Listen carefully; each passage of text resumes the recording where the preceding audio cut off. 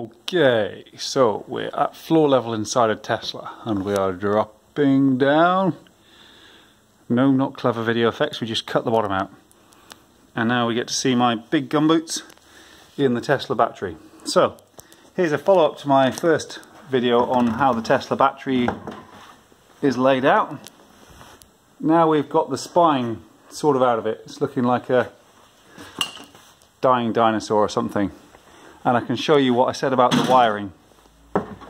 So, buried deep inside of all this expanding foam, I guess that's insulation and probably fireproof as well,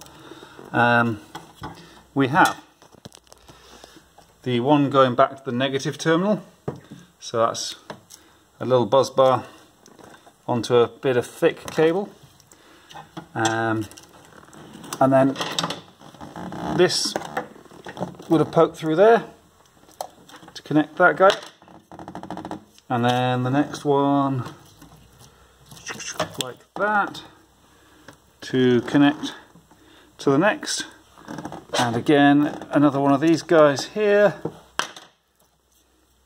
Now I'm kind of interested in that loop. I guess it's their way of moving across the top, but it's not avoiding the main central cable, because that's still inside. That's still somewhere well buried down there. Yeah, down there. So yeah, not sure quite why they put that. Guess it's the only way of getting through nicely, maybe. Also the BMS leads.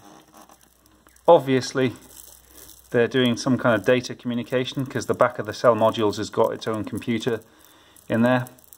So unlike the Leaf, much better than the Leaf, I would say. They're not dragging all the series is back down to a central BMS computer somewhere. They've got no high voltage in these leads. That's very sensible.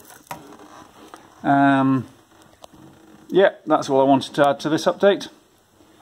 So, hope you found it useful. Cheers.